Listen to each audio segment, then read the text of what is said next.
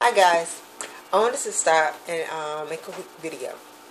Haven't made a video in a moment. I think since the first of the year came in, I made a video. But gonna try my hand at making a totally fresh mango salsa.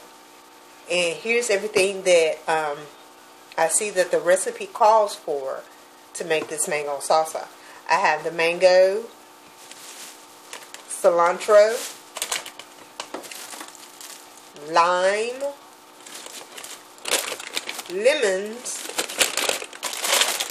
colorful sweet peppers, Vidalia onions. Some people use spring onions, whatever kind of onion you like. I like the Vidalia onions. And also I already have jalapeno peppers in the fridge. So I'm going to take all those things and I'm going to cut them up. And I'm going to make me some mango salsa to enjoy this weekend with my different foods that I eat. The last time I had it over my chicken. I had the mango salsa with the jasmine rice and baked chicken. It was, when I say it was good, it was good. I really enjoyed that. I'm really enjoying fresh foods. You know, the taste and the lightness of fresh foods, because when you tend to buy processed foods and everything, it's so heavy. You can tell the difference when you start to eating fresh foods versus, you know, pre-made foods, you know, all these processed foods.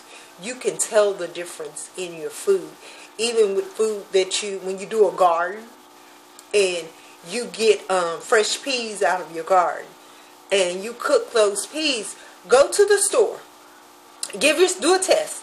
Go to the store and get you some frozen peas. Which frozen peas, if you're going to buy them out of the store, are the best peas. Frozen or dry peas. But just go to the store. Get you some peas. Cook you a small pot of store-bought peas. And then cook you the peas that you got out of your own garden. Okay?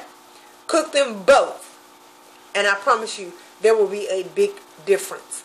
The summer before last, when I had a garden, and I would make the cucumber and tomato salads, you could tell the difference in the cucumbers and tomatoes that I got from the store versus the cucumber and tomatoes that I got out of my own garden.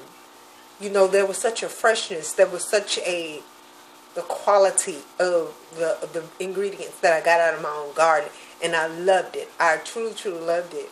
And this summer, Lord willing, I am planning to have me a beautiful, nice garden full of herbs, tomatoes, peas. I want it all. If it grows, I'm going to try to plant it. So the thing is where I'm going to plant it. But I'm feeling good right about now. So yeah, just wanted to share that with you guys. If I could have chickens and stuff, I probably have chickens in my backyard to have my own fresh eggs and my own chickens. I'm going too far now.